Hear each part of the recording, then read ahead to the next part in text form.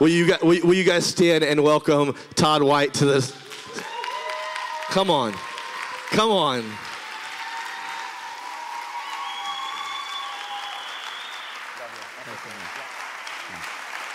All right, reach your hands out. Reach your hands. Say, Father, anoint him for this room to release your spirit, to unleash your spirit upon us right now in Jesus' name. Let's go. Let's go. All right. All right. How many of you are lingering from first service? You're still here. Okay. All right. All right. Woo! I just got to go up there and have fun with the kids, and it was neat. We had this one little boy that, first of all, I just taught on the Holy Spirit, and we got it real clear who he is, and they all believe he's God, the Holy Spirit, which is amazing. And I asked, who is Jesus? He said, Jesus. Who is God? God. Who is the Holy Spirit? God. So it was really neat to put it all into perspective. But I shared with them about the Holy Spirit that was upon Jesus, because Jesus did what he did fully dependent upon God through agency of Holy Spirit. And so if I'm uncomfortable with things of the Spirit, I'm uncomfortable with the whole Christian life. You know why you're uncomfortable with the whole Christian life? Because it requires the comforter to fix that. The Holy Spirit is called the comforter. And God knew that you were required to be uncomfortable. So if you're comfortable without him, you're relying on your own strength instead of his. And that never works. And it puts you into quite a quandary. Listen, I don't care how you got brought up. And how many of you were brought up religious? Okay, awesome. How you like my hair? No, I'm just kidding. I'm playing again. When you get to heaven and find out that Jesus had dreads, all of you are going to freak out. White as snow. That's all it says. It doesn't say they weren't locks. No, I'm just kidding. John the Baptist definitely had dreads. Did anybody see the Bible series? Did you watch the Bible series years ago that came out? John the Baptist had dreads. Did you see him? No. Locusts, honey, camel's hair, Nazarite. Didn't say comb. It just said locusts, honey, and camel's hair. All right. We got to be real careful about how we look at people and how we see people. You know, years ago, I don't know why I'm talking about this, but I feel that I need to. Years ago, like when I first got saved, I used to be a singer in a band, and I was a wild, crazy, rowdy, in trouble all the time guy. And I had dreadlocks before.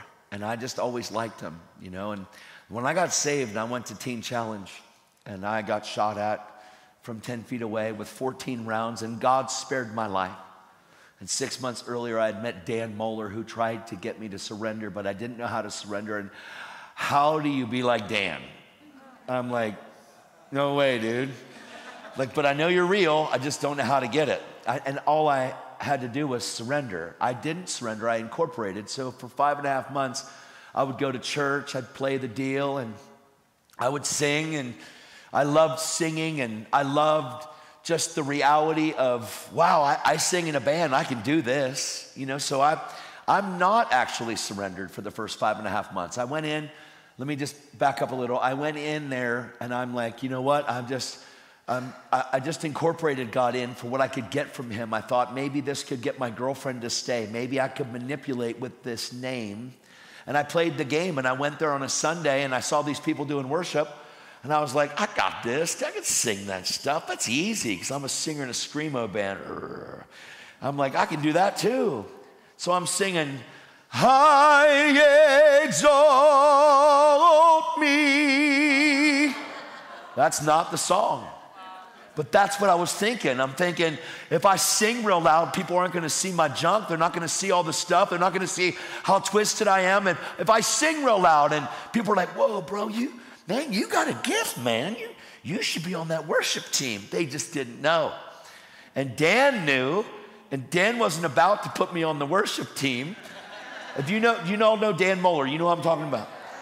So he's my model. He's the guy I meet when I first incorporated God. You know, what had happened is my girlfriend that I'd been with for 9 years and my 7.5-year-old kid, I'd tormented and lied and stole and destroyed their life. And I was done with my life. I was finished. And I said, if you ever leave me for somebody else, I'm killing you and I'm killing them.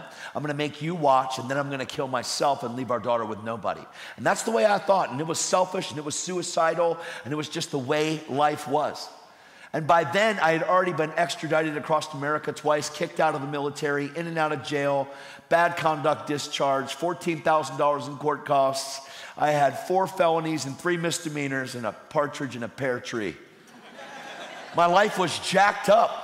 And so I went to a gun cabinet because my girlfriend had left me a note, said, I'm leaving and I never want to see you again. And my daughter left another note and said, we're at grandma's, but mommy's never coming home. I love you, daddy. And I drove to her stepdad's to get a rifle, and on the way to the gun cabinet, I flipped a phone book open. It opens to churches, and it just happened to be Dan Mohler's church. What are the odds? And I drove to this church as angry as could be, and Dan was there. And it was hard for me to look in his eyes because something was real inside of there. Because the Bible says that if your eye is single, in Matthew 6:22, your whole body will be full of light. And he's talking in the context of money, actually, because he says right before that, don't lay up for yourselves treasures on earth where moth and rust destroy, but lay up for yourselves treasures in heaven where moth and rust can't destroy and thieves can't break in and steal. For where your treasure is, your heart will be also. So he's saying, don't put it here, but put it there. And he's talking in the context of money, and he says, you know, it says that let your eye be single. If the eye is single, your whole body is full of light. But if your eye is not single, there's darkness there. And how great is that darkness? Meaning we have the capacity to house light. But if I don't surrender and see things from God's perspective, repent, relook at things. Jesus said, repent, for the kingdom of God is it's within your reach, it's within your grasp, but you have to change the way that you see things. You have to relook at things from heaven's perspective instead of man's perspective. If I look at things from man's perspective, I'm setting up for myself treasures on earth where moth and rust destroy. But if I'm looking at things from God's perspective, I see that seed is something financially. My words become seed spiritually, that my whole life can transform and change. But I don't know any of that stuff because there's no mind renewal going on. There is just the incorporation of Jesus, a lack of surrender, and trying to maneuver and manipulate to get my way. In the name of Jesus. I know no Christians do that, but I did. And so Dan tells me, since you don't want your life, because I told him I wanted to kill myself, he said, well, since you don't want your life, why don't you give it to somebody that wants it? Here's the problem. Why would anybody want this? Because all I did was steal, kill, destroy. All I did was lie. All I did was, let's sell bad drugs. Someone gets bad drugs, they die. I mean, I was in that world. I was in that realm. That's what happens.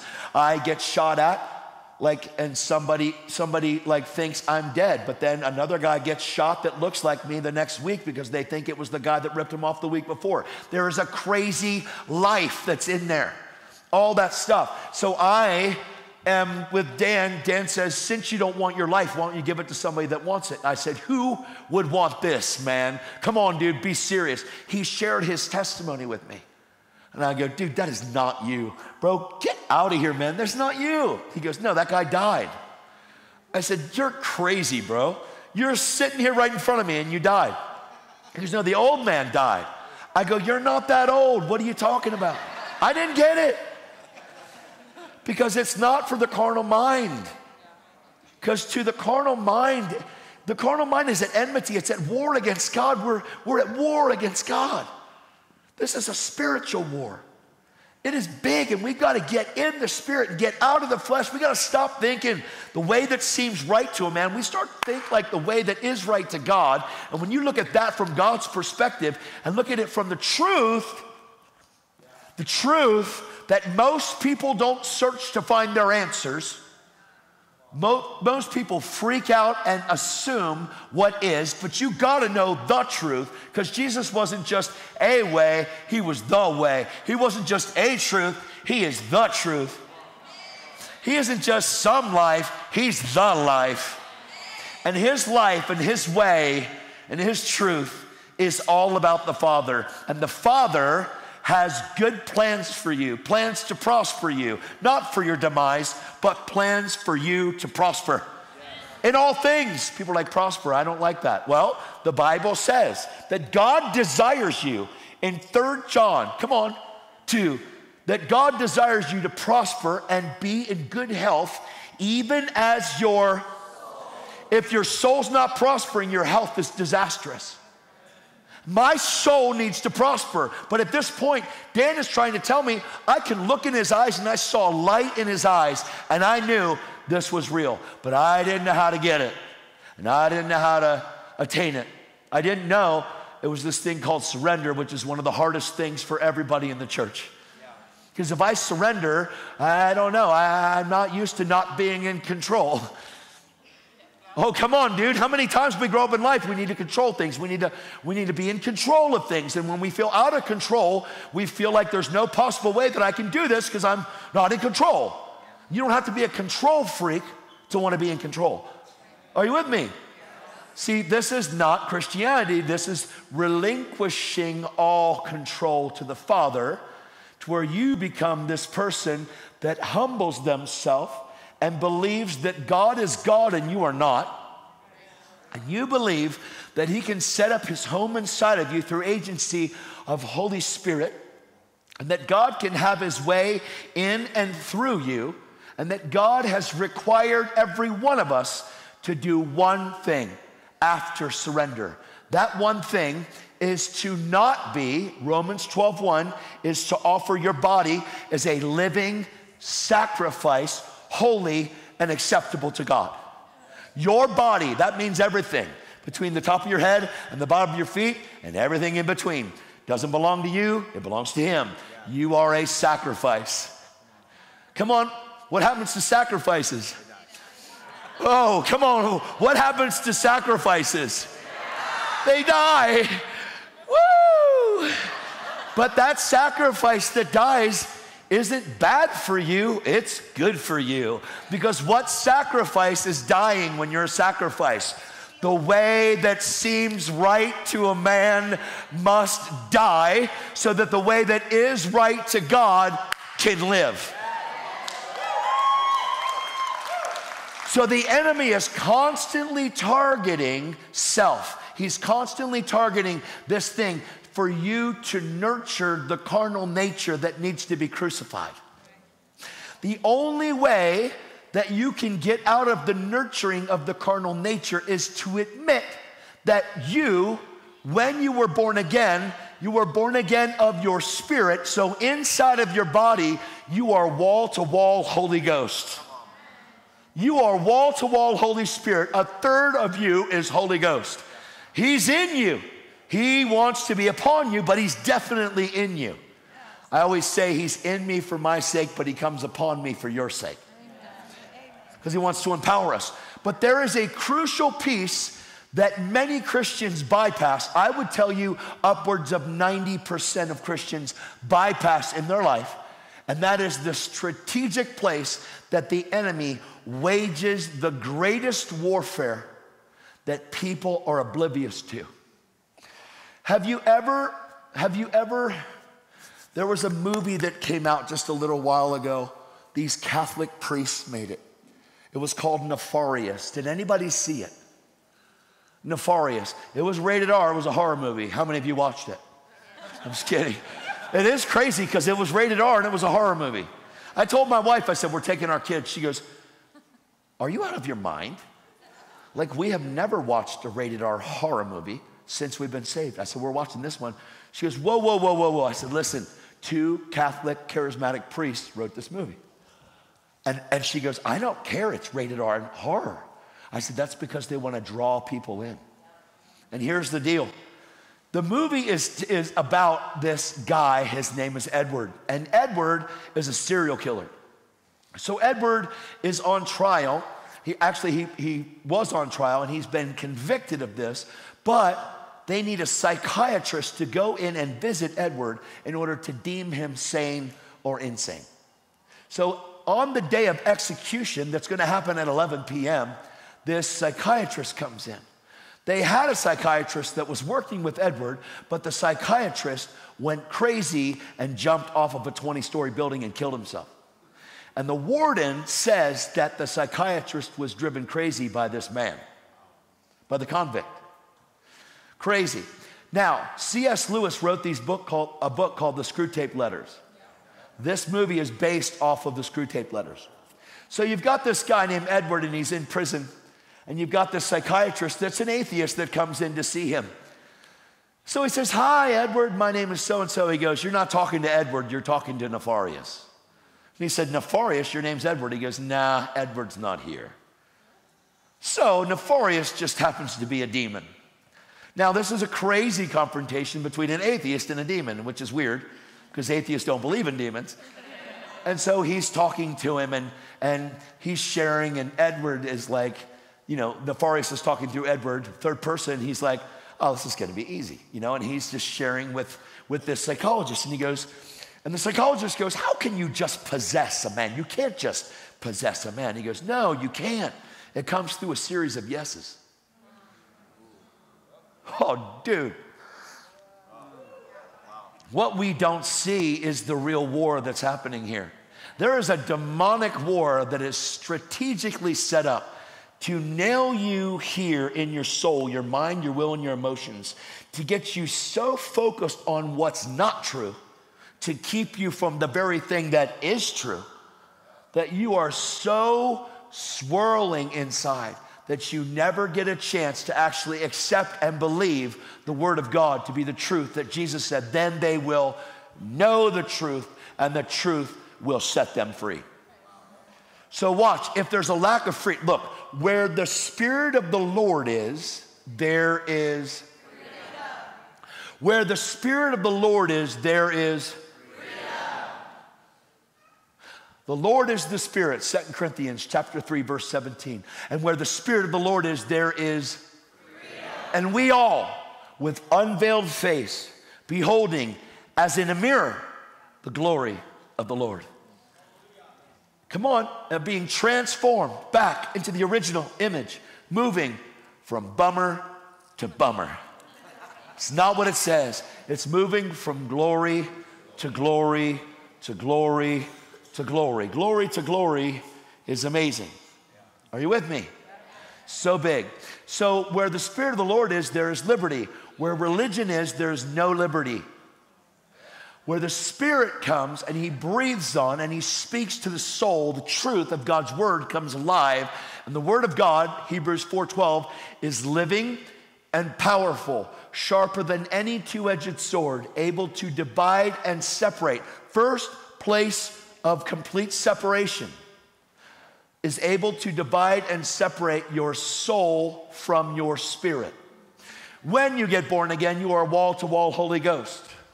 What happens is the Holy Spirit is in you. Your spirit that's in you communes with Holy Spirit that's from God. All of a sudden you have a soul, your mind, your will, and emotions. You are spirit, you are soul, you are body. Your body is a temple for your spirit and your soul. Your soul is your mind, your will, your emotions, the way that seems right to you, the way that you think, the way that your thought life, your history, your past, your present, your future.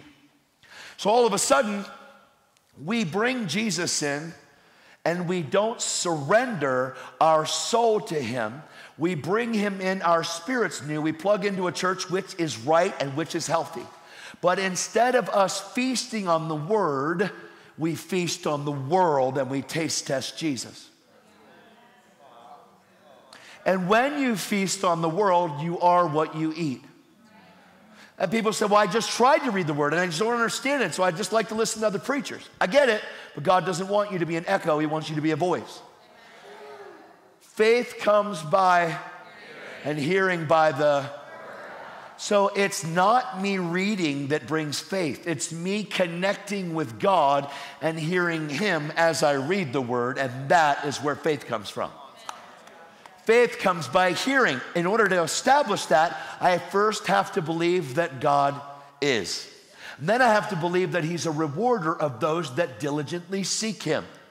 Now I have to see that in Hebrews 4, when he says the word of God is living and active, sharper than any two-edged sword, able to divide my soul from spirit. So what happens is my spirit communes with God. My spirit gets the word. My brain is going. As my spirit gets the word, my brain is going bonkers because it doesn't get it. It doesn't need to get it. My spirit needs to get it. How many of you have baked bread? How many of you have cooked bread before? Isn't it amazing? But you don't pull it out before it's ready, right? You put that dough in, you put it in the oven, that thing rises and gluten. But it smells so good, but there's bread baking in the oven. That's what God's word does. It goes inside and it cooks. It goes inside and it starts to grow. It goes inside and it starts to permeate your soul. You don't see it, you can't feel it, but all of a sudden, God's word is alive, sharp.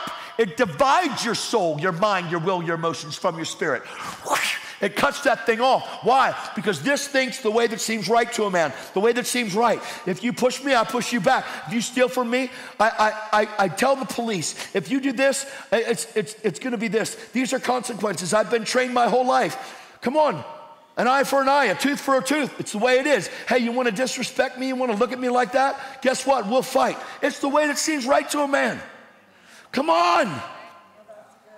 Come on, you give to people and you expect it back. The way that seems right to a man. In the Bible, you give to people, you don't expect it back.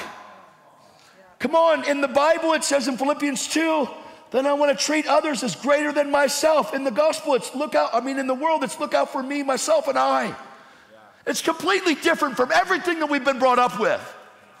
And we incorporate Jesus in for a Sunday service, but we don't give him our life. We don't surrender everything. We sing, I surrender all except all this.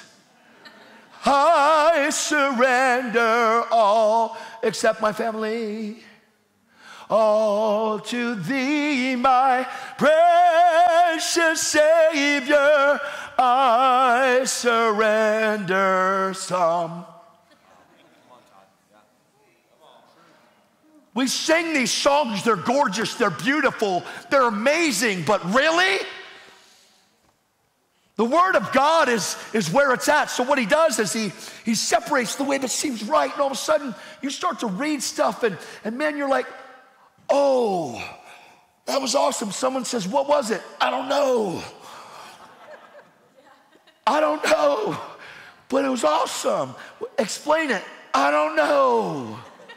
What happened? There's bread that just got put in the oven and the heat is on and it's cooking and it's getting ready, but you ain't ready to give it away yet. Let God do it in you. What did Keith Green say? First help me take your word and shine it all around. Come on. Let me take your word and shine it all around. First help me just to live it, Lord. Take the word, bring it in, shine it all around. Let the whole world see the light of the glory of God in you. Man, and all of a sudden we start to get the word in us, and what didn't make sense before starts to make sense. Man, people go 50 years and never open their Bible. And they get mad when stuff happens and they still act like a baby. You know what fixes a baby? Milk. Come on, man. I mean, without milk, what's a baby going to do? Either breast milk or formula, but you better feed that kid. Come on, how many of you have had babies before? How many of you have given a baby a pacifier? And that pacifier is okay for a while, but when that baby's hungry, am I wrong? I'm not wrong. When that baby's hungry, I don't care what you put in its mouth. If it's not getting food, it doesn't matter what's there, because that baby's hungry. And the body of Christ has become a bunch of thumb-sucking Christians looking at a pacifier to get through. And we need to feast on the truth of God's word. I'm serious. I can say this. Your pastor can't. Get mad at me. I'm not. Look, here's my deal. He told me this is the same as Lifestyle Christianity University. This is how I teach all of my students from day one. From the first day they come, I teach them that the greatest thing to hunger for is the truth of what God says to hunger for. He said, blessed are those that hunger and thirst for righteousness, for they shall be filled. God promises a filling if you seek the right thing. And without righteousness, we are confused, we are hurt, we are bound, we are broken. And what I saw in Dan's eyes was this lamp, this thing that was real. And I went, man, I want what you have, but I don't know how to get it. And I had learning comprehension disorder, bipolar disorder, borderline schizophrenia. I have a lifetime subscription to Issues. And this thing is whacked out and bound. I've never read a book before. And the Bible, when I went away, because 5.5 months later, I go out and rip off a drug dealer one night, and the kid's in my car, and I tell him I'm a cop, and give me all you got, and I take 2 8-balls of cocaine that he's got to answer for. He gets out of the car, and he unloads a 9mm from 10 feet away, right outside my window. 14 rounds of the gun go off, and I hear a voice in my car. And it says, I took those bullets for you. Are you ready to live for me yet? Now, you weren't in the car, but I was. And those blasts should have killed me and should have at least hit me, but none of them even struck the car. And it wasn't blanks, it was a gangster from New York City, a 15-year-old kid that had to answer. And he wasn't shooting like this, he was shooting like this in a window. So here, people are like, why are you the way you are? That's part of it.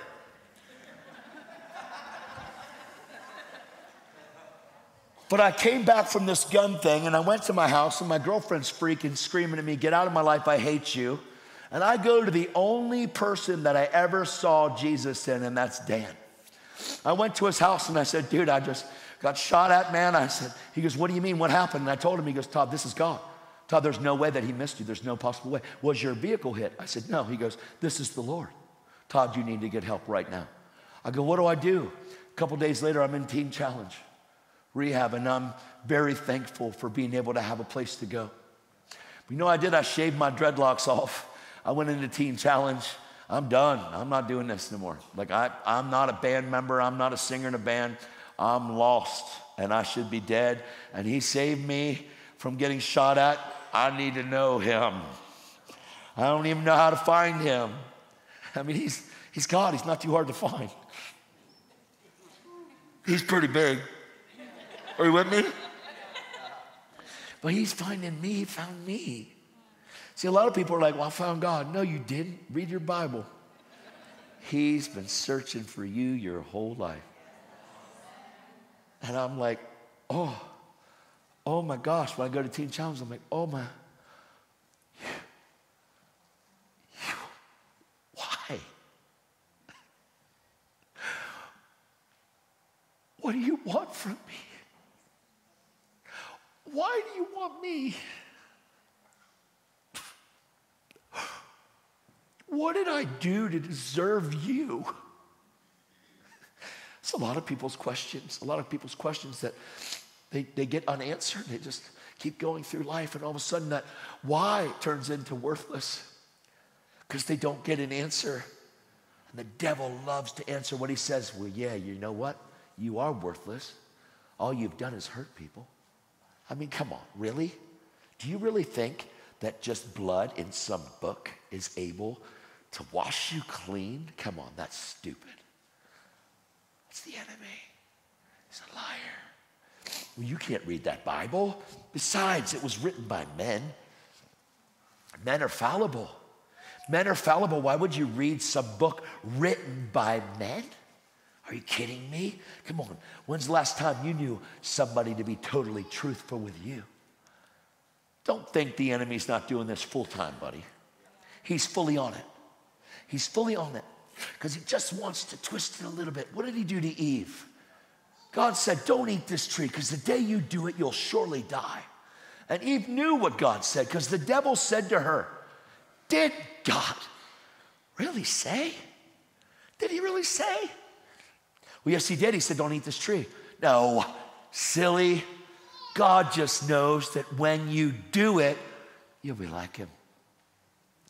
So Eve saw that the food was good, and she took of it, and she ate it. And she looked at Adam. She said, I didn't die. Here, I know all things. Adam listened to the voice of his wife instead of the voice of the Father. And man plummeted. Listen, Satan's not up to anything new. In 2 Corinthians chapter 11, he says, Paul says, you'd bear with me in a little foolishness, and indeed you do bear with me, for I have betrothed you to one husband, that I might present you as a chaste virgin to Christ. That's what he says. He says, I am jealous for you with a godly jealousy, because I've betrothed you. I've set you up with one husband. One. I've set you up. I have set you up, betrothed. I have picked out. You are the bride. Jesus is your husband, the bridegroom. I have picked you out, handpicked. But I fear that just as Satan deceived Eve, but right before he says that, he said that I might present you as a chaste virgin to Christ. What does that mean? That means somebody that's never been with the world before. Oh, that means that Todd, who was a drug addict and an atheist and an angry person that hurt everybody, extradited across America, all these court costs, all these different things, all these felonies, that God sees me as if I've never been with the world. What does that mean? God sees me as if I've never done any of it. This is so hard for the human mind to get, because we live guilty, ashamed, and condemned.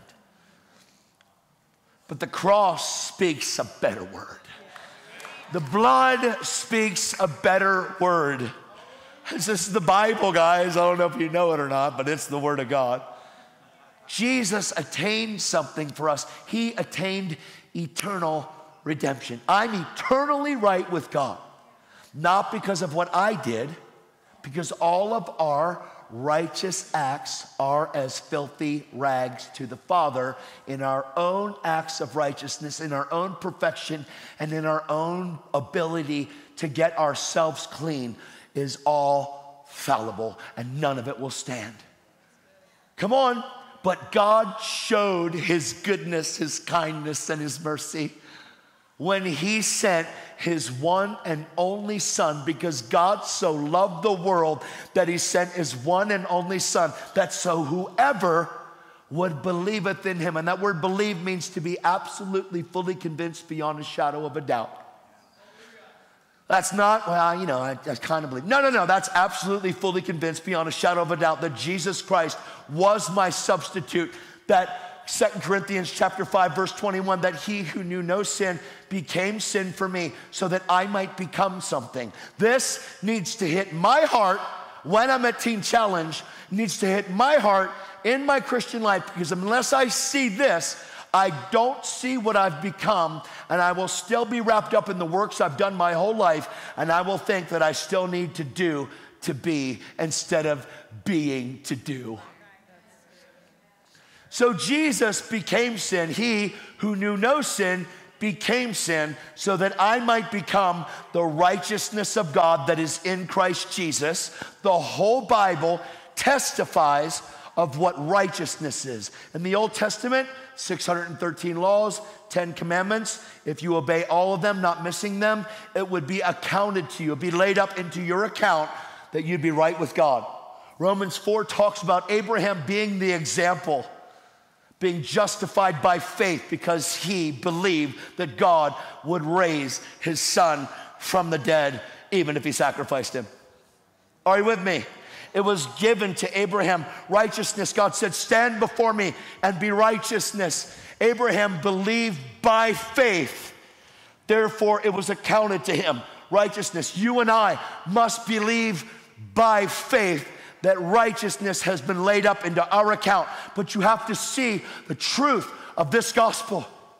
See, Jesus Christ, when he was born of the Virgin Mary, he wasn't born as God when he was on the earth. Jesus Christ was fully the Son of God, but in order for him to fulfill the covenant that God made with man, Jesus had to live his life as the Son of Man on this earth. Because God made a covenant with Moses, and the only way that covenant gets fulfilled is if man fulfills his end of covenant. God had his end, perfect and holy. Here's my law. If you obey all these commandments I put before you today and not go to the left and to the right, it will be accounted to you righteousness. So the whole mission statement of man was to try to be right with God.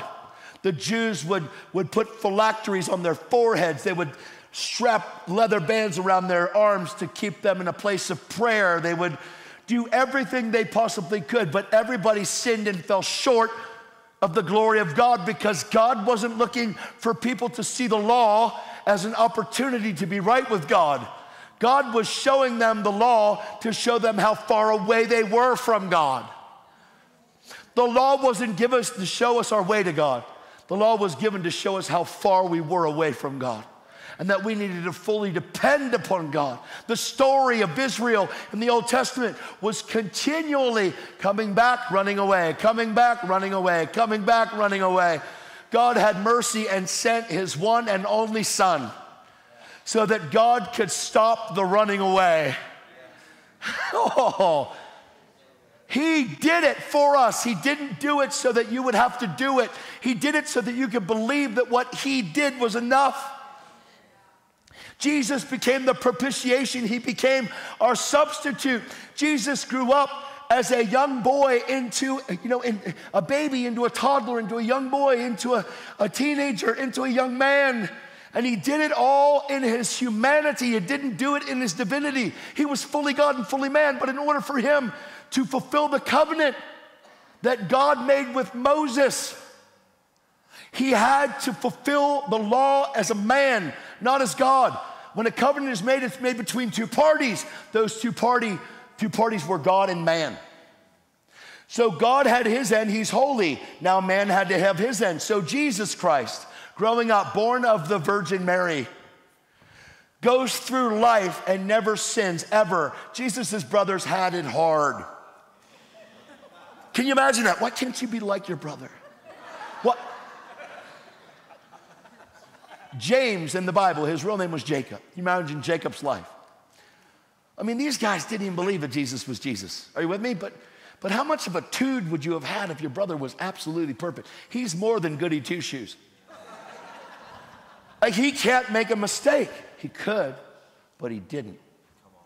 In anything that he did, in anything that he said, in every action that he had, in every word that he spoke, in every attitude, there wasn't attitude, there was gratitude. His whole life, he lived that way. He lived that way, so he was being groomed to die. Jesus was being groomed to die, man, his whole life. So at 30 years old, Jesus comes down to the River Jordan, and he looks at this wild man named John the Baptist. Repent! Come on.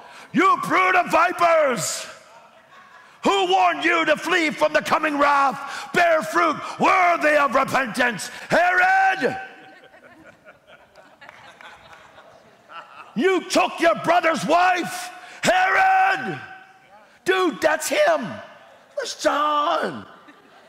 He's a wild man. And people are going, we got to go see this dude.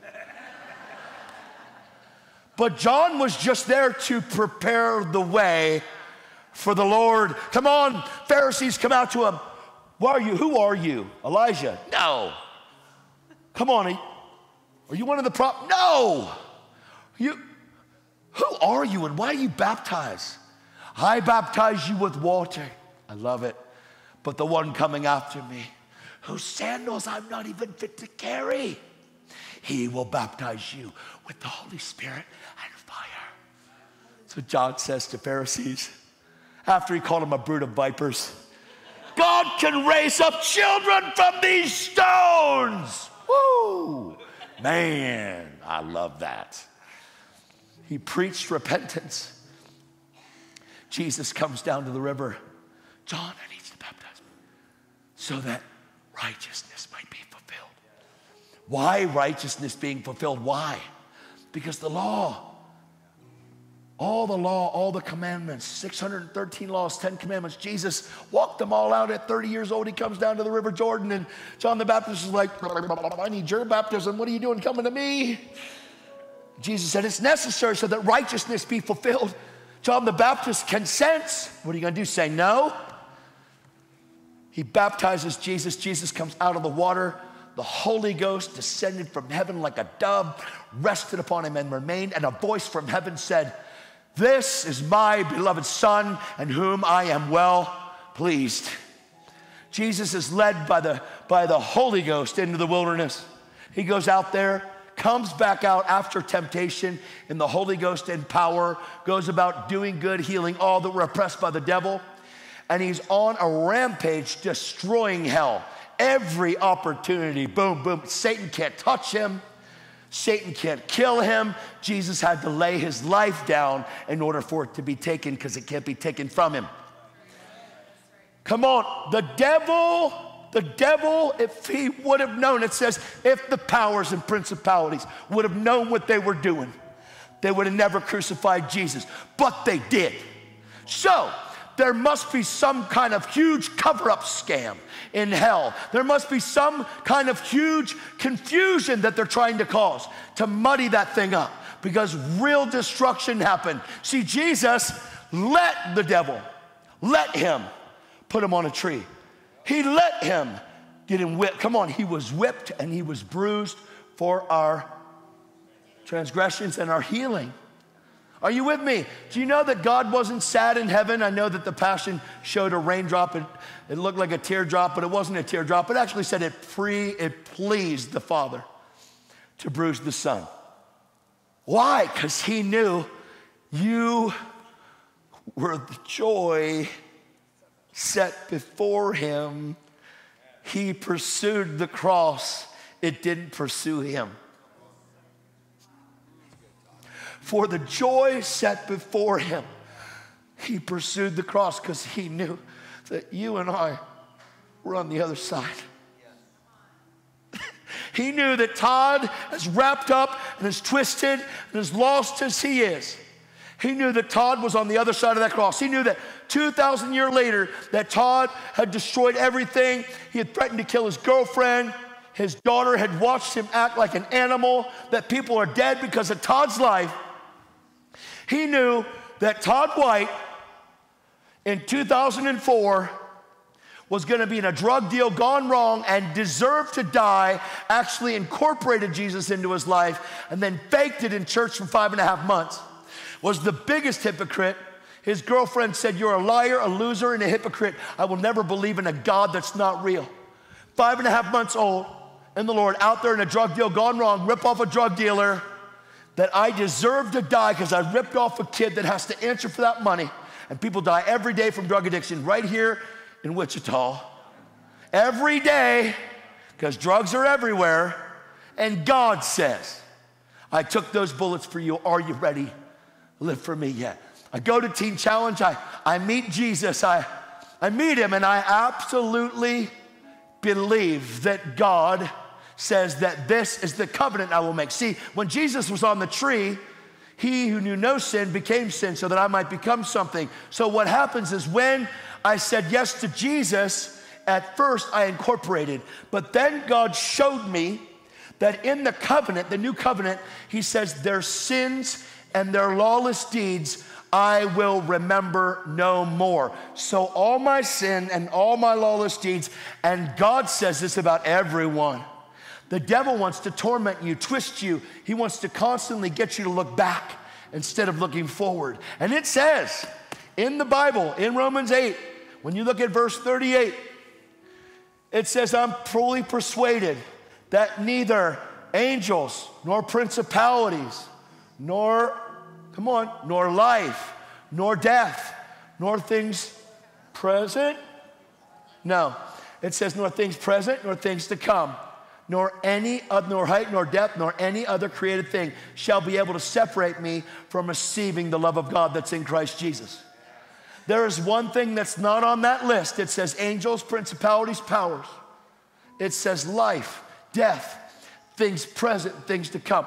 It skips right over your past because God has removed your past and has dealt with your past, and the blood of Jesus has washed over your past.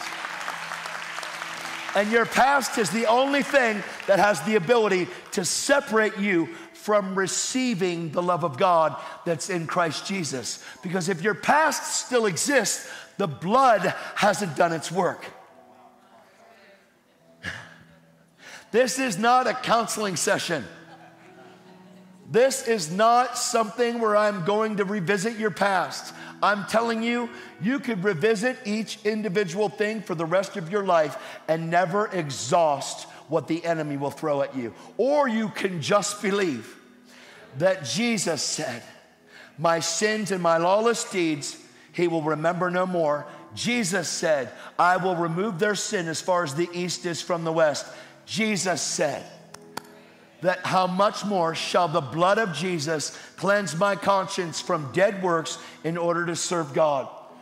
And Jesus said, when I confess to God, he is faithful and just to cleanse me of all unrighteousness, which means when God sees me, he sees me as the righteousness of God that's in Christ Jesus. God says to be filled with the fullness of God is to know the love of God that is in Christ Jesus. So in order to be filled with this fullness, I have to know the love of God that's in Jesus. Well, what was in Jesus? My life was the joy set before him. Jesus pursued the cross because he knew that on the other side of it, it was going to be me. He knew that one day I was actually going to believe, wait a minute, no more shackles, no more chains. I am free to run. We sing that in church when we walk out that door. I need to go back on Sunday so I can be free to run. It's not true. It's a lie. The enemy is killing us for lack of knowledge. And having received the knowledge, we reject it. There is this simplicity. Back to 2 Corinthians chapter 11. He said that I have betrothed you. He said, I'm jealous for you with a godly jealousy, for I have betrothed you to one husband, that I may present you as a chaste virgin to Christ. But I fear that just as Satan deceived Eve, how did he deceive Eve? Did God really say? So what does he want us to do? He wants us to question God's word for the sake of satisfying our feelings. I'm going to say that again. He wants to get us to question God's word for the sake of satisfying a feeling that we have. I feel like God doesn't love me. And he wants you to settle with that because what I feel must be true because I feel it. So we've learned an emotional roller coaster Christianity to where it's this and this. It's not. John the Baptist said, every valley be brought up, every mountain be brought down, make a straight path for the Lord to travel. The truth of this gospel is you do not have to live with mountains and valleys. When a mountain comes, you speak to it and you move it. There is no reason for any of us to be susceptible to the devil's lies. The only reason we are is because we don't know the truth and we haven't allowed the truth to set us free. If you are here in this place and you have not completely surrendered and given yourself to Jesus Christ, I want you to lift your hand right now. I want you to be honest with me. I want you to be honest. Be honest. Be honest. If you want that in your life and you want God to change your life, transform your life, and make you a mighty warrior for his kingdom, I want you to get up here right now. Come on. Come on. Let's go. Let's go. Let's go.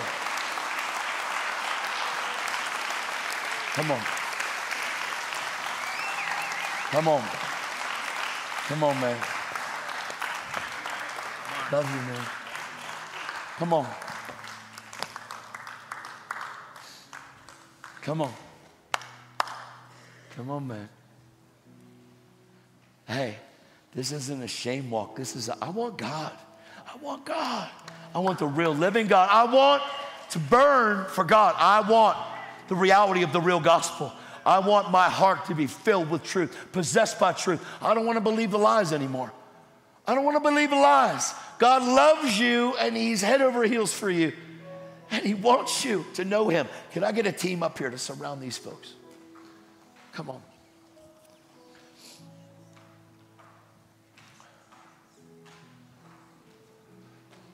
This isn't a shame thing. This is a, come on, let's not fall for this stuff anymore. Let's go after heaven. Let's go after heaven. Are you ready? Are you ready? Sick and tired of being sick and tired, man. Sick and tired of being sick and tired. Come on. Come on. Sick and tired of being sick and tired, man. Come on. Come on. Amen. We are exiting religion. We are entering into relationship. Because God doesn't want you to be religious. He wants you to be relational. He wants to overwhelm you. I am so proud of you. Oh, Jesus is going to use you and flip your world upside down. Oh, I'm not kidding. So, amen is right. It's so awesome. Come on, I want y'all to pray with me right now. Would you do that? Would y'all pray with us? I want you to say this, Lord Jesus. I want everybody to pray. So if you're out there and you're not praying, you probably need to be up here. And if you're not praying, I'm going to ask you if you would like to go to hell. Lord Jesus. All right, thank you. I just want to make sure you're all in here. Today, I heard truth. And truth awakened my soul. And I want you at all costs. I want you to show me who you created me to be. I don't want religion. I want relationship. Jesus, I give you my heart. I give you my soul. I'm asking you, renew a right spirit within me. Right now, I surrender all. Take your word and open up my eyes. Give me the spirit of wisdom and revelation and the knowledge of you. Help me grow. Help me plug in to a place that will feed me, to a family that'll surround me. I forgive those that hurt me. My war is not against flesh and blood. It's against principalities. My war is not against people. It's against the devil. Open my eyes. Help me renew my mind. And help me live my life for the glory of the King. In Jesus' precious name. Stretch your hands towards all the people up here, guys. Come on. Father, we thank you for every one of these people that have said yes to you. God, we ask you to overwhelm them, to absolutely overwhelm them, to intoxicate them with the truth of who you are, God, that they would be so enamored by your glory, by your goodness, and by your mercy. Father, we thank you. We're asking you, do a good thing in them. Do a good thing in them. God, we thank you. We worship you. We give you glory and honor and praise in Jesus' name. Can all y'all tell them, welcome to the family? Come on. Welcome to the family. Welcome to the family. Welcome to the family. Amen. Amen. Come on. Hey, will you guys stand to your feet real quick? Todd, I'm going to ask you to do one more thing for everybody in here. Hey, Andy, will you take this group of mighty warriors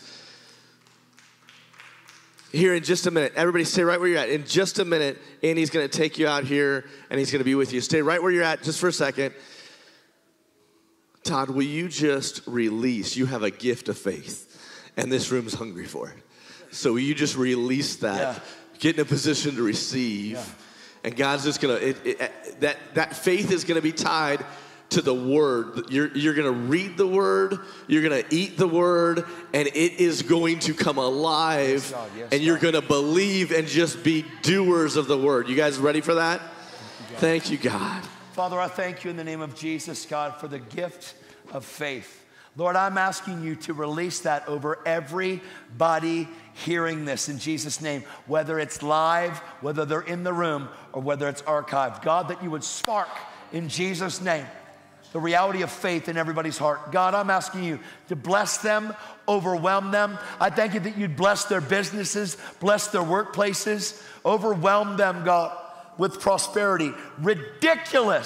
Ridiculously, God, I thank you, Lord, radical lovers of Jesus. Lord, I thank you that you would release boldness into this room, God, into the platform, even online, God, even on archives, like I said, because the word of God is alive and it transcends time. Jesus, I ask you, bless them, overwhelm them, let them walk in great victory. Jesus, I ask you for the free gift of righteousness to be imparted to everybody in this place. We are to reign as kings through the free gift of righteousness and the abundance of grace. God, I thank you for an overwhelming hunger for the truth of God's word, that we would never, ever, ever say it's stale, that God, you would release fresh manna from heaven, fresh manna, that God, fresh bread from heaven would overwhelm our souls. Jesus, we love you. God, we worship you. We give you honor. I thank you for this house. I thank you for this family. And I ask you to bless it and overwhelm the souls that are here. In Jesus' name.